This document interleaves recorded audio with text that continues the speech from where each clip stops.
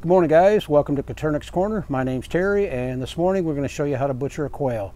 I had a couple males that were fighting, and one of them got the best of him, and I decided instead of just putting him down, I'd go ahead and butcher him and show you guys how the process is done. In this video, I am going to show you how I kill the bird. And if you can't stomach that kind of stuff, or you don't like it, just turn off the channel or turn your head until we're done, and then we'll get into the butchering process. So let me grab this male.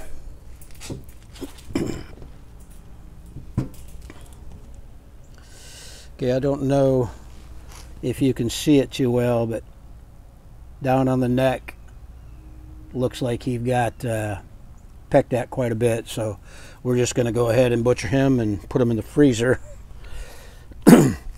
All I use is a pair of scissors. These are Cutco scissors. They are amazing for this kind of work.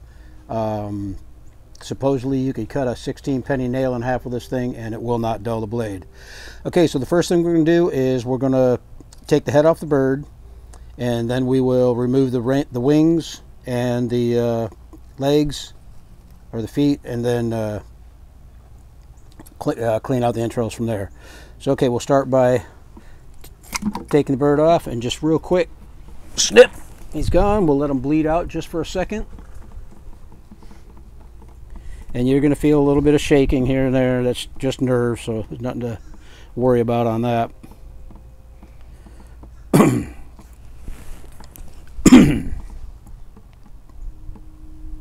Okay, the first thing I do is remove the wings. Then I turn them around and I clip the feet off right at the knuckle, knee joint, whatever it is.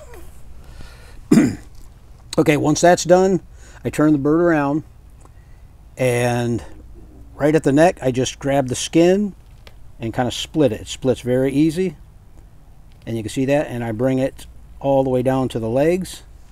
I'll turn it around again and get the legs popped out.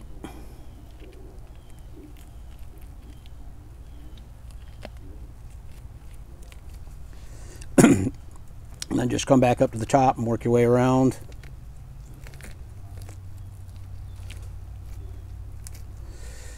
Now when you get towards the back, the skin's going to want to stick a little bit, but it's no big deal. Just pop it off, pull the feathers out. You might have a little bit of skin left on there, which is fine. Then you can see we're stuck with the cloaca on the bird. First thing I usually do is I'll just cut that right off. Okay, and while you got the bird like this, the neck towards you, back up, take your shears and go down one side of the spine, and same on the other side.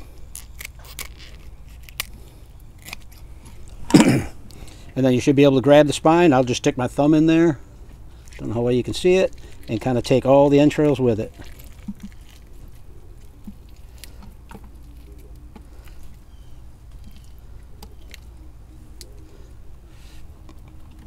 And then you'll have the lungs, these two bright red things on each side. Those are the lungs. Just put a fingernail under it, they'll pop right out. A lot of times they'll come out when I grab the all the other entrails. They'll kind of follow along with them.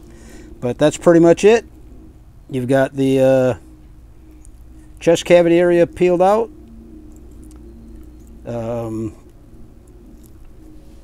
The fat I like to leave on. Some people pull that fat off. I leave it on because it just adds to the flavor when you're cooking it, especially if you're barbecuing it.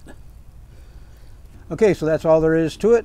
We'll get him inside, we'll wash him up, bag him, and put him in the freezer. The entrails we'll dump on the compost pile, bury it down a little bit, and the black soldier fly larva will have this gone by the end of the day. So I hope you found that interesting. Hit the subscribe button, hit the bell, and you'll be notified of any more upcoming videos. I appreciate it, guys. Have a good day.